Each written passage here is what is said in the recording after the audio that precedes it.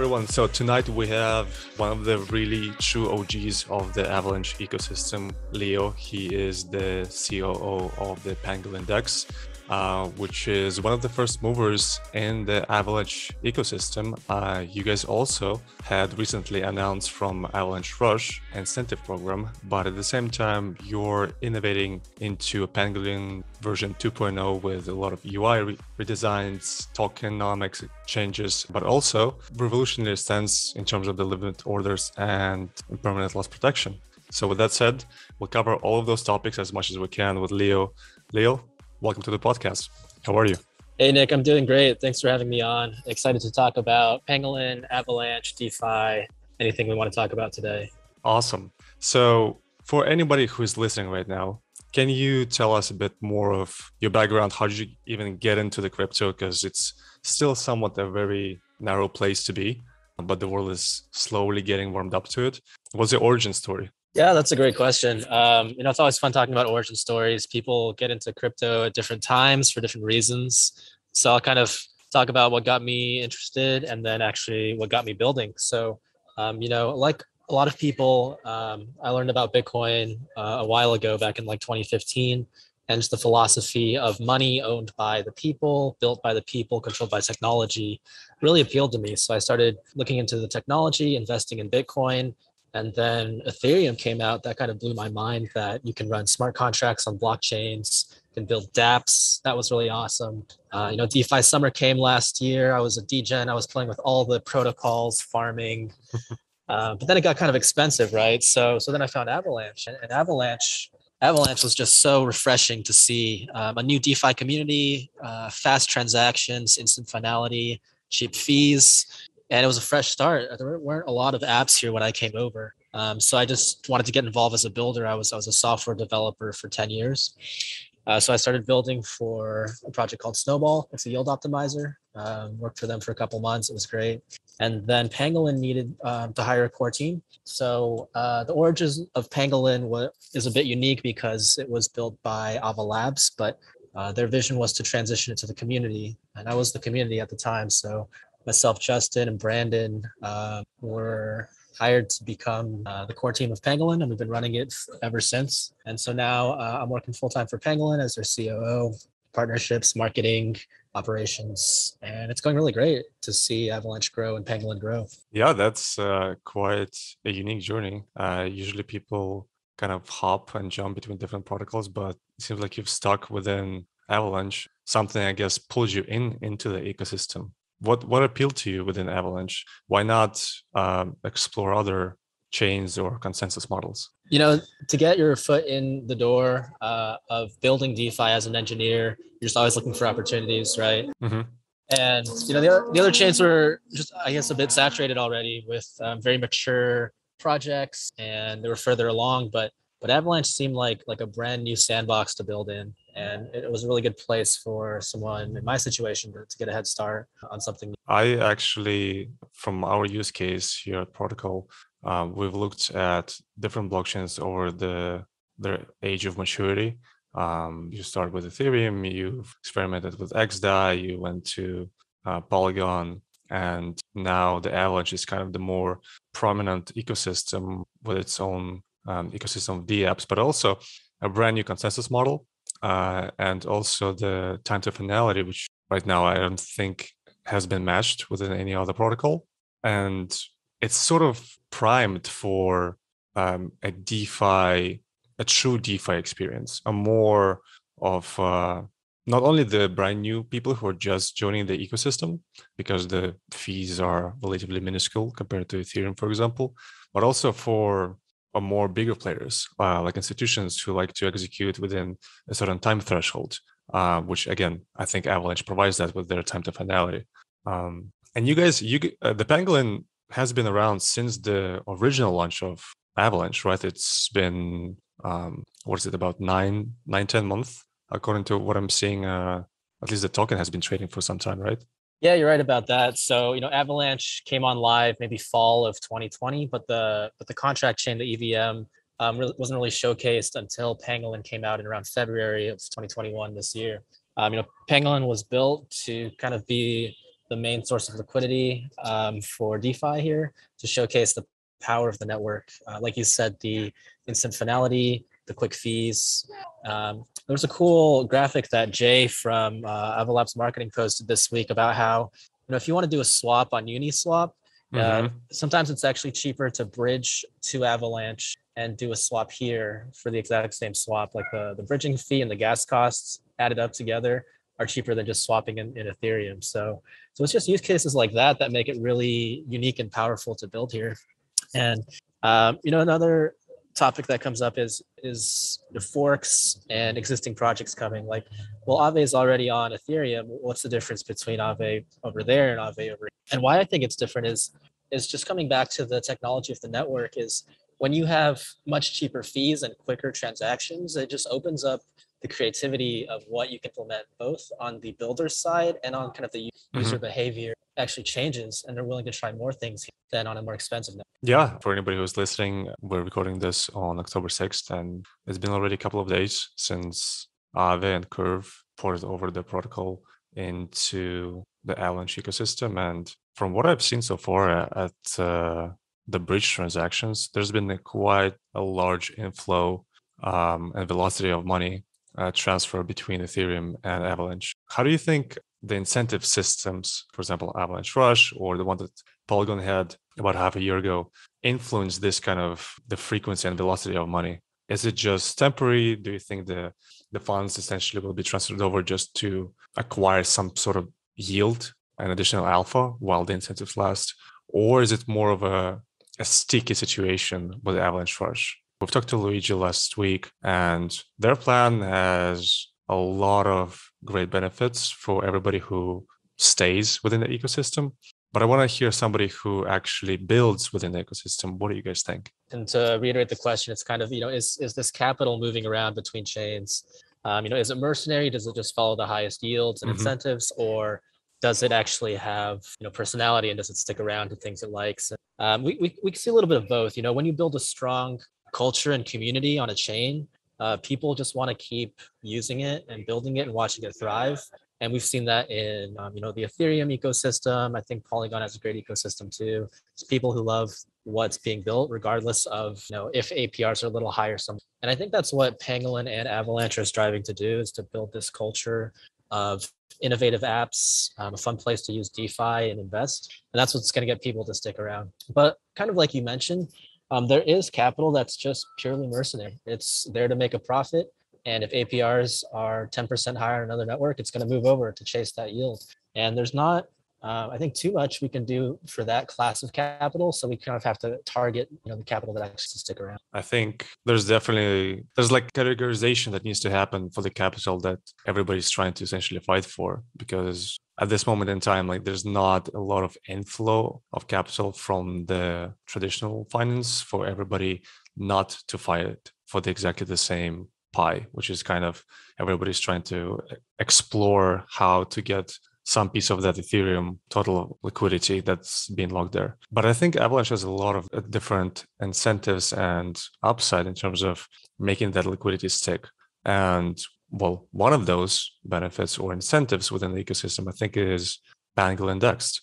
So tell us the story of Pangolin, what has been done so far, and what are you guys trying to achieve in the future? So, what Pangolin's vision is, and what we're trying to build here is a premier community-driven DEX, right? So as a DEX, as an automated market maker, we want to be able to support the traders, the liquidity providers, and the projects that rely on the infrastructure that a DEX can have to provide, the best swaps, lowest slippage, and the liquidity needed to support all the projects in the ecosystem. And the community-driven aspect really falls into that, where we're not centralized in our decision making. We vote on things. We're very close with all the projects building here and the new projects coming in to provide a lot of support. And so we kind of see ourselves as that foundational hub of DeFi almost on Avalanche. And that's a role that we've been playing since our inception. And that's a role that we want to keep playing too.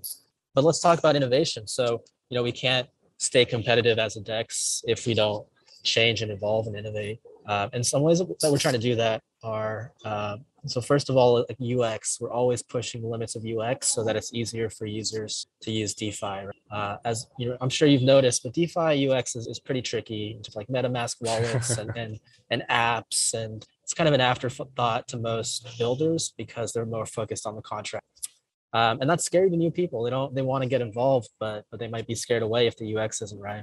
The second place we want to improve is definitely tokenomics, and as a DEX that's dependent on APRs to drive TVL. We want to get that right. We want to get the tokenomics right. We want to get emissions in the right places to incentivize the right types of liquidity. And then the last place I want to call out that we're trying to innovate is just onboarding liquidity and users. Like you said, right now, liquidity is kind of just being moved around between chains. But the hard part is how do we get new liquidity into the system? Institutions from new retail users. And Pangolin's looking at two things right now. So one, we've already got a fiat on-ramp where you can just use your credit card to buy some AVAX and start playing in the ecosystem. I think we're the first app with that. So that's been really helpful to users trying to just get liquidity into the network. And the second part is partnering with these regulatory KYC projects, because we know that regulation's coming in some form or fashion, and we just want to be prepared in terms of if we need to KYC in certain countries or restrict certain functionality. Well, we want to be ready for it. We don't want to be blindsided by it. And I just want to also call out that as a whole, Avalanche and Ava Labs have done a great job building the Avalanche bridge between Avalanche and Ethereum. It's probably the best bridge on the market right now in terms of cost, speed, and safety. And the technology that you is just cutting edge. Also UX. Totally. Yeah. The UX is superb. You just feel so comfortable. You know, I've used Exactly. like 10 different bridges to various networks, and some are just so it's like throwing your money into a black hole and hoping it gets spit out on the other side. You know? Yeah, exactly. I think the UX plays a big role for a brand new capital, or especially young capital within a DeFi ecosystem. Somebody who is very accustomed to a slick UX from Robinhood and this kind of brand style promise that, okay, we have executed your trade. And once they dive into the DeFi and you have this MetaMask that kind of still looks like it's 1999, and then you jump in the first iteration of Uniswap and you just do a swap, and then you just have to wait 10 minutes for the trade to execute. But what happens in those first 10 minutes for a brand new user, their heart starts pumping out of their chest, and they start questioning every single decision that they've made so far. But I completely agree regarding the bridge. It's very efficient. It tells literally validator by validator where your transaction is and where the transfer is in the moment. And I think Avascan has a lot of really cool updates on the way with pending transactions, which will kind of ease the questionability of where's my transaction, even though you still have this transaction finality under 1 second. It's humanly probably impossible to submit a transaction and then go to Avascan to see if it's pending or not. But yeah, I completely agree. It's very user-friendly. And I think it's also very important for DApps to innovate on the UX front. And I think that's what you guys are trying to do with your UX upgrade. I've seen some screenshots over the Twitter, but I think you would be the best person to explain what you guys are trying to achieve with the UX upgrade. I'd love to dig into our UX vision. We have a great UX designer, Abdullah, who's been doing the mock-ups for us, and then our front-end team's been executing on it. But basically the vision is we wanted to just look and feel like a SEX, like you're using Binance, with all the functionality there, your limit orders, your leverage, your charting.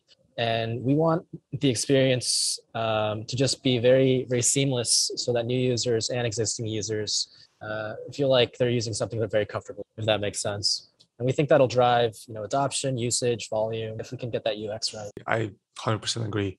I'm looking actually at the UX right now. There's a couple of new icons. They're really interesting on the left-hand side bar from some of the leaked images that's in the web. There's a swap tab, which is essentially 2 arrows. And then there's an additional 2, which I think it's staking and farms. So you guys will also redesigning not only kind of the execution part of the swap, but also the staking, the pools, the farming, pretty much like the whole brand new deal. Definitely. Our current UI is very much just kind of like a Uniswap flavored fork UI, which people like and are familiar with. but that concept is outdated now because people want better. And so every functionality in our app, from swapping to farming to new functionality like zapping, we want all of that to be very streamlined. That's great. Question: are you guys allow the users to create their own custom charts with lines or any sort of financial or data-driven indicators by having a wallet signature to save those kind of presets? Or in the first version, you guys going to have just basic graphs, and then you'll innovate on top of that? Yeah, that's a good question. So the first question was kind of like wallet presets, and we do want to do some profiling. I'm gonna have to check if that is gonna save like chart preferences or not. But as for the specifics of the chart itself, we're using the kind of pro version, the advanced version of TradingView charts right now, which a lot of people do like. And it's actually hard to come by in dApps because of like the whole licensing ordeal. A new dApp can't just say, I want it and get next day. They have to kind of go like a contract and deal with trade, which is why it was harder to get. But we have it now, and it's been very popular. That's great. I actually didn't know that you need to have some sort of a licensing agreement for using kind of like a third-party charting software. But that's great. Again, any kind of UX upgrade, I think, is going to be very beneficial for the protocol. The adoption is just kind of the ease of use for a brand new user. I think that's great. I wanted to touch upon something more behind the curtain topics like tokenomics. So what's the current tokenomic structure of Pangolin? Right now, from what I'm seeing, is there's a lot of rewards and incentive-based staking or farming through a certain liquidity provision for certain pairs, and also voting within your governance system. I think that's very important. But tell us the current tokenomics and what are you guys trying to achieve with, I guess, version 2.0 of PNG? Tokenomics is a science in and of itself, and people kind of underestimate how much it drives the success of a project, just having good tokenomics. So first I'll cover the utility of the token itself, like why PNG is used for, and then we can talk a little bit about the emission schedule. So PNG Pangolin was formed as a community-driven project, meaning decisions are made by governance. So we vote on chain, our community does, and the voting power comes from the PNG token. So that in itself has inherent value. You get to influence the direction, like a multi-million-dollar platform, which is powerful. So that's the start of the PNG token. But additional utility is always good too. So the PNG token can be staked for some pretty good APR right now. Stake the PNG token, earn AVAX at around 75% APR. So that just came last month. It's been very popular. 23% of PNG tokens are locked up in that staking right now. And I think, what is it, about 13 million plus of PNG currently locked in for those contracts for staking? Yeah. And by locked, I mean just deposited. We don't have a time lock on it. You can withdraw anytime. But what's really exciting in my mind about the utility part is getting PNG used in other platforms for various reasons. The main one I'm excited about is lending and borrowing, right? So platforms like Banky is one of the biggest lending borrowing platform, Avalanche, and we want PNG to be able to use as collateral. So you can deposit your tokens and borrow another token. And the requirement for that is to have a chain link price feed so that these platforms can get safe price readings. To qualify for a chain link price feed, you need 2 major dexes and like 2 to 3 plus centralized exchanges. So that's what we're pushing for right now, is let's get listed in enough places that Chainlink will build this feed to support us. And that's going to open up a lot of doors. That's very interesting. So basically, kind of the whole premise behind Chainlink is we need to have as much wider coverage for the market, right, for a single asset, like, for example, PNG. And that's probably the reason why they require kind of the centralized exchanges placements and all of those different requirements that you mentioned in order to get the wide array of breadth for a specific market for a specific token, right? Like a specific crypto asset. Is that kind of the philosophy that they're going for, so that a token will be able to qualify for their price? Exactly. It's all about safety and accuracy of price, right? And before I dig into that, I just want to call out that the Chainlink team is A+. They are so professional. Everyone we've interacted with, I've met a couple of them in person at a conference, and they are just very excellent, that whole project. But specifically about oracles and why they want so many price feeds is just anti-price manipulation, right? Hmm. Since these smart contracts are permissionless, they just do what they're told to do. If you can manipulate the price reading of a smart contract to something malicious, then that's how a lot of exploits happen. And even with really big tokens like DAI, I think got manipulated once on Coinbase because that was the only price feed. That's why they want to see so many different price feeds now, so that one single point of failure, they can kind of average places.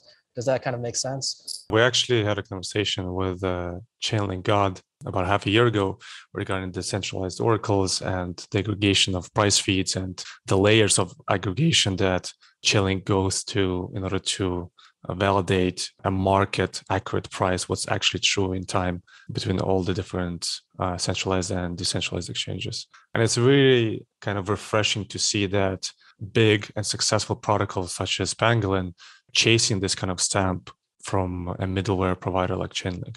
It kind of gives the whole ecosystem a bit more truth stamp, a more decentralized truth network where they're trying to essentially validate that whatever the price is being traded at among multiple different exchanges is actually true, which again allows for a certain liquidity or lending and borrowing protocol qualifications. That's very interesting. So are you guys going to be rolling out a lending, a borrowing protocol or function within Pangolin, or you're trying to qualify for PNG to have an ability to lend and borrow on protocols such as Aave, Banky, or Curve? Yeah, we're going to lean on partner projects for now to leverage their platforms instead of building our own. Having your own lending, borrowing platform is a beast in itself, not only from the development and maintenance, but the incentivizing liquidity. Now you need a whole new set of liquidity incentive. So yeah, definitely Banky first. Banky is a very strong project, partner project of ours that we want to get the PNG token added to. And Banky is also one of the native projects on Avalanche, right? I haven't seen them being deployed anywhere else except Avalanche. Yeah, Banky is a really great success story because they're one of the biggest native Avalanche projects. They were created by the Rome blockchain team, who has a couple of products under their umbrella. They built Banky, they built Velox for limit orders, they built the Rome terminal, which is a trading charting aggregator. But Banky was really the catalyst that started the Avalanche rush because the incentives program was announced, and then Banky grew to like 2 billion TVL, I think, in the first couple of weeks, which is just insanely impressive. Mm-hmm, mm-hmm. And yeah, we're just continually looking for integrations with different partners. That's great. Are you guys also working on some of the deflationary measures, or what I have in front of me? I'm reading the tokenomics improvement proposal that includes burns. Is that some sort of a burn mechanism, like, for example, EAP 1559 that quite a lot of people are familiar with on Ethereum, where a certain portion of a transaction fee is being burned and kind of reduce the circulation? Or is it something else? So the second half of the tokenomics topic is emissions, right? So the good thing I like about Pangolin's original tokenomics is the fair launch model, where 95% goes to farmers and 5% goes to airdrops and a little bit to like a community treasury. And that's it. And so you're not left wondering, well, what about these private tokens over here and these investor tokens over here? When do they unlock it? That's not really a worry to investors right now. But as for the emissions, the original model was to have it halving every 4 years for around 28 years, kind of like Bitcoin, right? Mm-hmm. And for some token projects that works. For a DEX that's reliant on emission to incentivize liquidity, it didn't make as much sense to us when we revisited the emission schedule. And so the first thing we want to do is to kind of shorten that schedule and curb it down each month instead of waiting for like a 4-year halving. So that does reduce supply each month. And so if demand stays constant, supply goes down, the economic principle is that the value of something can go up. And as for the burns specifically, it's going to be kind of like a buyback and burn through swap fee revenue. Mm-hmm. So most DEXs generate revenue through swap fees. Most goes back to LP providers, but some is routed towards the DEX itself. Right now, we're using that to fund market makers for our listings. And once that is sufficiently funded, we're going to take those revenues to buy back PNG tokens periodically. I think we're planning on every 2 weeks and burning them to take them out of circulation. And that's a pretty powerful deflationary measure from like an actual practical economic and math perspective. I think we're pulling in something like 25 to 50K in revenue per day. And so if you add that up over 2 weeks, that's a lot of buyback and burn power. And then from a psychological perspective, just as an investor, if you know that something is being taken out of supply on a constant basis, like you just feel a little more comfortable that this isn't just going to get inflated away. Yeah, but you also guys are tackling this problem from both sides, right? Because you're curbing the supply, and at the same time, you're going to be in the near term, or whenever the listings are confirmed, will be also having an inflationary buying pressure for the asset, because from what I understand, for a certain portion from the fees that you're going to be generating that should be going towards the DEX, going to be used to buy back the PNG. Is that right? Exactly. And we've thought long and hard about this problem, and this seemed like the most optimal way to improve the tokenomics. Yeah, so it seems like you're basically rewarding the token holders for the adoption and the use cases of the protocol. So the more that you use the protocol, the more buy pressure from the protocol itself is being influenced towards the token price. And at the same time, you're rewarded with all the benefits such as staking, with Avalanche Rush incentives that's currently being rolled out for PNG, but also for the governance voting. I think it's a very, very unique case. We've talked to Bancor team, and Nate Hinman from Bancor team. He kind of laid out a very good argument towards a longer term decentralization and or giving power back to the people and to the users through the formation of DAO. Do you guys have the same kind of ideology or plan to slowly kind of exclude yourself from the major decision making and let the community drive it, or is it kind of already happening within the governance model? That's a good question. Penguin's in a unique situation with the whole spectrum of centralization to decentralization. Most DeFi projects start centralized because as a smaller project, it's necessary to move quickly and to pivot until you find what's successful. So most projects start centralized to a team making decisions. They grow to a certain size and they're like, okay, we've had enough success that now let's turn things over to the community more. Pangolin was actually more of the opposite, where Pangolin almost launched fully decentralized, where almost everything was voted on through governance. Even like adding a new farm for a new token, that was voted on through governance. And we've actually realized that's not really optimal right now. We've had to kind of centralize some of those decisions a little more so we can move faster and pivot to stay competitive and relevant in this space. But I think you're right that we just kind of need to recognize what makes more sense to give the team autonomy to do, things like hiring, things like adding farms, and what makes sense to have the community vote on, spending community treasury funds, for example. And we're in such early days of DAOs forming. Everyone's still trying to figure out what's optimum, but I think we're slowly getting there, and we're moving to a DAO-driven world, a governance-driven world, which is great to see. Does that answer your question? Yeah. I think DAO formations, at least in our view here at Protocol, we kind of view the whole ecosystem evolving slowly into kind of a DApp level DAOs, then certain segment or portion of DeFi, kind of micro DAOs, and then we're looking at the overall ecosystem like macro DAOs with governing power over a subset of DApps or a subset of different protocols. It's kind of interesting to see how this whole space evolves. I don't think this will happen overnight. And I think you're right in terms of the initial rollout of the protocol, where you have this explosive growth that needs to be driven within a specific narrative. And that specific narrative cannot be driven by a DAO because you just have a lot of different users with their own kind of incentives to play out. But in order to develop this kind of brand identity that sticks the capital and sticks the user base, I think you need that original brand new vision. And to some at fault to say on a decentralized podcast a more centralized kind of vision at first. And then I guess people can exclude themselves from the process, which kind of drives us back into the circle, into your innovation within Pangolin. What you guys are building, I think, is the very first technology on Avalanche in terms of the limit orders and impermanent loss protection. Let's talk about that. That's a very exciting topic.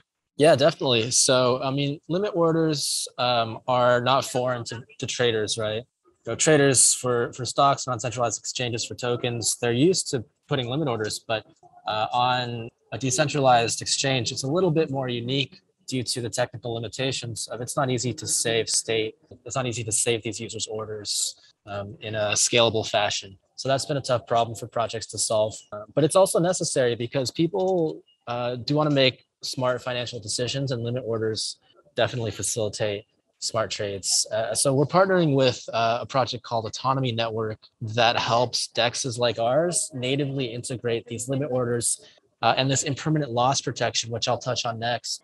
So limit orders are pretty straightforward to understand. You say what price you want to buy or sell something at. It saves it somewhere, and then when the price is hit, it executes. As for the impermanent loss protection, this has been something that DeFi has been trying to solve ever since farming started, right? And impermanent loss was a thing where in some situations, if you pair two tokens in a DEX, you're gonna actually be losing out on gains. Where if you just never paired those tokens, you would have been in a better spot. And so the original project I can think of that tried to solve this is Bancor, where they have users stake the BNT token to kind of facilitate and mitigate IL losses. The way that we're approaching it in Pangolin for IL protection is more of a stop loss concept where you set a threshold of IL that you're comfortable taking on. And if it ever dips below that threshold, it'll automatically exit you from the farm to prevent any further IL. And that's powerful because if you're not closely monitoring your positions, they can get to a place where you're not comfortable anymore. And also this allows people to be more comfortable with providing liquidity with farming in Pangolin. That's a very interesting narrative. So basically you're putting a stop loss on the impermanent loss for a double-sided liquidity provider. Exactly. Interesting. So explain it to somebody in your words. What is impermanent loss for somebody who is just diving in DeFi? What is impermanent loss, and how do you think it is a very important topic not to neglect when providing liquidity? Yeah, definitely. Impermanent loss, it's a very important concept to understand as a DeFi user, as a farmer. So as a new user, you come in and you see these high APRs, 100%, 200% APR in DEXs for providing liquidity. And by providing liquidity in the automated market maker model, we mean you take two tokens and you pair them up, and then people can trade between those two tokens. Let's take Avalanche and PNG, for example. And so you're providing a service for traders, and you get rewarded in swap fees, you get rewarded in token rewards, but you're also taking on risk. And this risk is impermanent loss, because the way the AMM model works is when the prices of these two tokens fluctuate in different directions from each other, you get more of one of the token and less of the other token at a given point in time.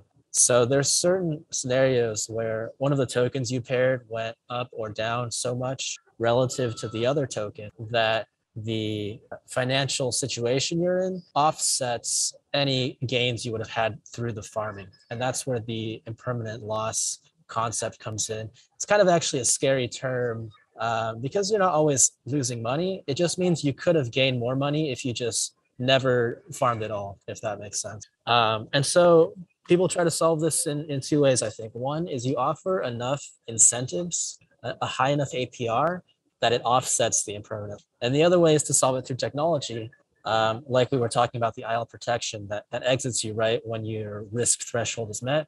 Or in Bancor's case, there's some reserve tokens that will protect you that were in the system. There's a lot of different protocols that try to solve it in different ways. I think Uniswap v3 has a range that the liquidity provision is going to be enabled so that the liquidity providers can some sort of limit their exposure to impermanent loss, but it's still present. What you guys are trying to do is essentially, it's like a stop loss for your impermanent loss protection. So in the event when you provide two tokens, right, and think of it as a spread, let's say it's 2-to-1, right? The one token that costs $2, another one costs $1. And whenever that peg or spread 2-to-1 starts to deviate, that deviation is what's known in the industry as impermanent loss. And the more that the two tokens deviate one from another, you essentially have this rebalancing that happens on the AMM side, where they have to balance it back to the peg, which is sometimes it's 60-40, sometimes it's 50-50, depending on the tokens. But when that rebalancing happens, basically you're sacrificing your own tokens in exchange to still have the position for providing the liquidity. That's a very interesting concept that you're going to provide this kind of a stop loss solution. Will there be some sort of historical impermanent loss kind of data for the users to kind of examine and say, okay, over the last 30 days or 60 days or 90 days or a certain period of time, impermanent loss range was about 3%. And then the users can make a more qualifying and quantifying decision to say, okay, we want to make our stop loss beyond, let's say, 3%, because the average for the last 90 days is 3%. Are you guys going to be doing that, or the first rollout is going to be more of an infancy phase where the user will be saying, okay, we'll have to do our own homework through like a third-party applications to measure the impermanent loss on the historic timescale, and then kind of come into the Pangolin and say, we're going to put it at a certain range? I think for the first phase, it's just the stop loss tool itself. But you're right that we do want to show a lot more data in analytics because it's all on chain. It's all there. Mm-hmm. If you can dig it out and present it in a way that users can understand it. And that's what we want to provide in the next version of our UX as well, is just more data so that users can make informed decisions. Mm-hmm. It is whenever the, I guess, impermanent loss, stop loss is going to happen, is it going to be charged through a user? Like, for example, they would have to pay AVX for a transaction, or is it going to be baked in within the, I guess, fee structure or payout? What's your kind of structure of the transaction fees for this kind of action? I want to say when they set the order, they're paying a fee already, but I'm going to have to circle back on the specifics of that with you. So it's probably going to be like exactly the same functionality as limit orders, right? Because with limit orders, you'll also will have to pay AVX fees, right? Because it's going to be on Avalanche. Right. Yeah, it's going to be an on-chain transaction, so someone is going to have to pay a gas fee at some point. Someone has to always pay the fee. Yep. I gotta pay the node providers for upkeeping the network. Yeah, to making it safe. That's something a lot of people neglect when they complain about the high fees. Essentially, you're just making the node providers and rewarding them for making the network secure and decentralized. And I guess that's a lot of people forget about this kind of main principle that got a lot of current users or even brand new users into the ecosystem. But so look, we've talked about impermanent loss, very exciting stuff. I'm looking forward to testing this one out. Limit orders. So with limit orders, is this going to be rolled out across all the pairs or just the major pairs as a kind of initial rollout? Yeah, we'd like to support all the pairs on this, or at least the ones that we think are safe, right? So all the major tokens, and it's going to be integrated right within the UI, very intuitive to use. We do have Velox today for limit orders, but you have to kind of navigate into their app, and the UX is a little different. So that kind of deters some people from trying that. But if we can make it look and feel like something users are used to, and provide enough support for the major tokens that they like trading, we think it's going to drive a lot of usage and volume into Pangolin. Yeah, that's a lot of I guess users' requests, because as more capital moves in, as more users become sophisticated within the ecosystem, and because the markets are 24/7, there's no turn off button and let's go grab a coffee, like in traditional finance. But if somebody misses a trade while they were asleep, I think limit orders will be a great benefit, especially on Avalanche, right? Like you have a transaction finality, so you'll have a guaranteed execution with a Snowman++ that ironed out some minor bugs within the execution. But overall, I think having limit orders within Avalanche ecosystem, even of itself, is a big plus for the ecosystem. I think that you guys will have a lot of growth from just this functionality alone. But I'm really excited to actually see you guys innovate beyond that, because again, Pangolin, super cool DEX. It was actually the very first DEX on Avalanche that we've made our transactions and swaps, and we felt comfortable doing so. And I hope everybody else would agree who's listening to the podcast. And I would encourage you guys to go check it out. We actually noticed that majority of the times, Pangolin gives us better spread execution for the trades and lower slippage than some other DEXs within the ecospace. Is that because you guys have a more tightened slippage on the AMM side, or there's a lot more liquidity for certain pairs that you have in order to achieve those kind of better executions rather than some of the other DApps? We're always looking at our liquidity and trying to get liquidity in the right places for swaps, right? So, if you look at the tokens by volume, stable coins and ETH are probably the highest volume pairs that get traded, but you don't always come to Avalanche to trade stable coins and ETH. You want to get into where the alpha is, the native tokens and things like that. So we do make sure that we have sufficient liquidity, and we're integrated with our partners for that type of liquidity. I think some popular tokens like Chi, like Zava from Avalanche, like Yak from Yield Yak, those tokens, we want to make sure we have enough liquidity in the right places so that, like you said, you're getting the best possible prices and lowest slippage on your swap. That's awesome. Given that you guys are innovating within the space, what's your opinion on the current ecosystem? What do you think the Avalanche ecosystem is growing into? I think everybody's had their expectations blown out of the water once Aave and Curve ported over their protocols into Avalanche, and we've seen in about under a day at 2 billion total value locked on Aave. And I don't want to communicate the actual value that was transferred additionally over the bridge, but everybody can go ahead and check it themselves. It's quite a substantial value. What are you guys looking forward to within the ecosystem? Are you guys partnering with other DApps? Is there any exciting things that happening within your world? Let's talk about some future plans beyond the version of 2.0 of Pangolin and kind of the overall ecosystem and the network. We are so excited about this space. So let me first touch upon just the C chain, and then let me touch upon beyond the C chain. So the C chain is the DeFi layer where all the dApps live. And we're excited about the blue chips that are coming, the Aaves, the Curves, because we think that they're going to be innovating here in ways that they can't, like Ethereum, just because of the transaction times and the costs. There's some cool ideas that you can do, but you don't do them because it's too expensive. Users won't use what you built because it's too expensive in certain places. But on Avalanche, you can do some really great things that you can do before because of the instant finality and the low costs. So excited to see just existing projects make their apps even better. I'm excited to see some new financial products that aren't here yet. For example, like perpetual futures are coming with Hubble, and just so many builders are coming to Avalanche because it's an exciting new place, because they're getting the support they need, incentives in terms of community and users. So that's all very exciting to see. I think we've been announcing like one partnership a day almost for the past month. Yeah. Because so many projects are coming and they just need that little boost, like a farm and some marketing to get started. And Pangolin's here as the DeFi hub to support all of that. So every week our announcement schedule is just jam-packed with partnerships and integration, farms. And that's what makes me really excited, is we're able to facilitate all this growth and be a part of that. Yeah, that's exactly the reason why I wanted to ask this question. You guys have been literally on a daily basis announcing partnerships and brand new pairs for liquidity providers of farms. It's quite exciting to see that the ecosystem and kind of DeFi partnership is blossoming. For sure.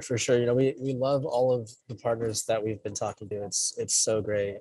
For example, I just got off a call with Amplefirth yesterday, and they want to come build here. And, just last summer, I was a DeFi degen aping into Amplefirth, and now I'm talking to the team, coordinating partnerships. It's pretty wild to see that. But, like this whole kind of idea of if we build, they'll come. It's half true, because if we build, some of them will come. But if we'll give them incentives everybody will come. And now everybody's looking at the ecosystem and what you can do with the C chain, right? Subnets on Avalanche, and especially kind of the OGD apps and how they're evolving within the ecosystem. Now everybody wants to be a part of it. Oh yeah, the Ava Labs team built such a professional and great network. It's such a smooth experience to transact on the C chain. It's fantastic. But what gets, I think, the OGs of Avalanche even more excited is thinking beyond the C chain into subnets, where the C chain is just one VM that users can use and builders can build on. But the concept of subnets is just infinite virtual machines with different rules than the EVM has. And this is where you can get very creative in terms of what you want to build in this space. For example, permissions in terms of KYC, you can permission different subnets based on country. In terms of institutions, they can run their entire blockchain networks on an Avalanche subnet. So that kind of gets a new class of user and investor into Avalanche. And I think a lot of people will say the C chain, it's already very impressive, 5 billion in TVL and thousands of users. But that's just the tip of the iceberg of the vision of Avalanche and the Ava Labs team. And that's what gets me excited. And Pangolin wants to also get into that space of building beyond the C chain. Are you guys going to be building a subnet? Is that what you're saying? Well, it's in the plans, right? I think the network doesn't fully support like going live in subnets yet, but ever since the team has come into Avalanche, even before Pangolin, that's always been the dream to kind of build into the subnet space. So we've been brainstorming, and we're kind of trying to position people and resources in a way that we can hit the ground running once that's ready. Yeah, that's the whole subnet topic is very fascinating. It seems like that kind of development alone can exponentially drive the adoption within the Avalanche ecosystem. Like you mentioned, there could be different institutions running their whole infrastructures on the blockchain on the subnet. There could be games, completely separate metaverses or universes created on subnets. There could be liquidity providers or aggregators running on completely different subnets, right? It's very, very interesting phenomenon, I would say, because that's not present in any other blockchain, is it? Other blockchains try to provide the same functionality. I think like Polkadot has something similar, although it's a little more limited than what Avalanche allows other chains. So I think when builders look around to see where they should build, they see Avalanche, they read about the subnets, and they get very excited. Yeah, I agree. And Polkadot has parachains. I don't think they're live yet. I could be wrong though. But at the same time, the subnets are not fully live on Avalanche. It's interesting going to be who is going to be the first to have the market-ready product and then to see the adoption curve. Because I think on Polkadot side, that's the main driven narrative of the whole ecosystem is the parachains. Very exciting stuff. One thing that I want to ask you is, you guys have a DEX, Pangolin, right?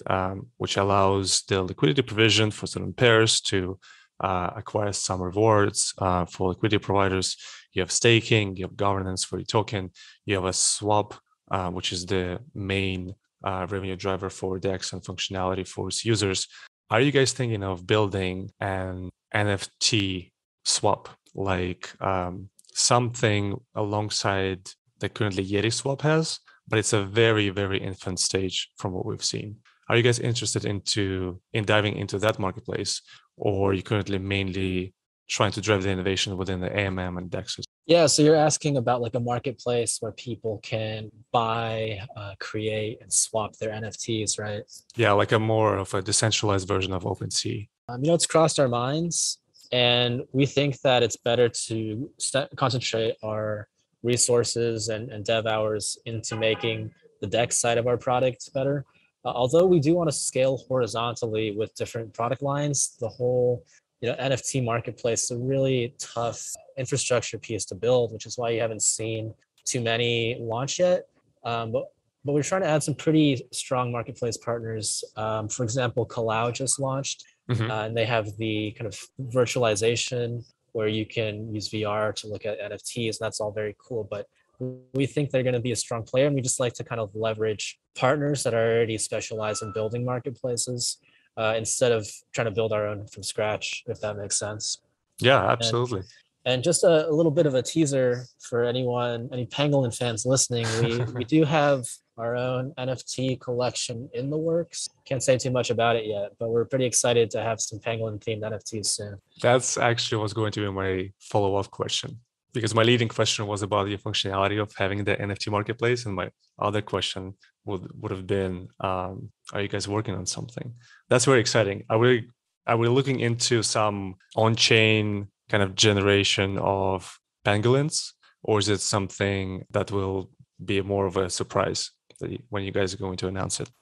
Yeah, this series that I have in mind is one of the kind of algorithmically generated series with unique traits. So you mint one, but you don't really know what you're going to get. It's kind of fun in that way.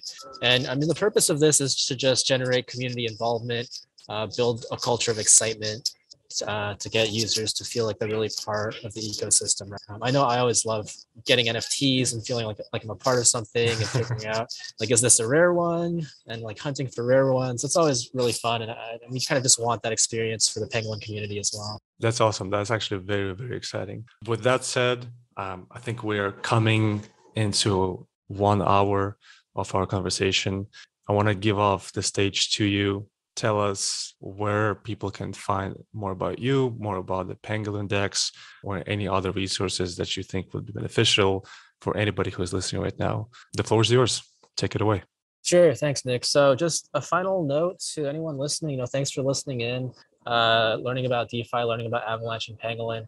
If you want to learn more about our project, swing by Twitter, Discord, Telegram. We're there all day, every day, engaging the community. Our website is pangolin.exchange. And the final note is just, if you haven't been on Avalanche yet, just bridge some assets across and play around. The bridge is super cheap. I think it costs like $6 or $7 right here. And it's a beautiful place to use DeFi. So just give it a try. And thanks for hosting me, Nick. I had a blast. Awesome. Absolutely. It's our pleasure. For anybody who's listening, go check out Pangolin DEX. It's on Avalanche. And if you haven't bridged your NGMI, just saying it out loud. But thank you, Leo, for joining us today. For more of our content, you can visit protocol432.com, where we have all of our podcasts and notes and images and links to everything that we've talked about. But until then, we'll talk to you guys in the next one. Awesome. Thank you. Thank you, everyone who just joined for another great episode. If you enjoyed this episode, please give us 5 stars on Apple Podcasts and consider subscribing on your platform of choice. But until then, let's see you guys in the next one.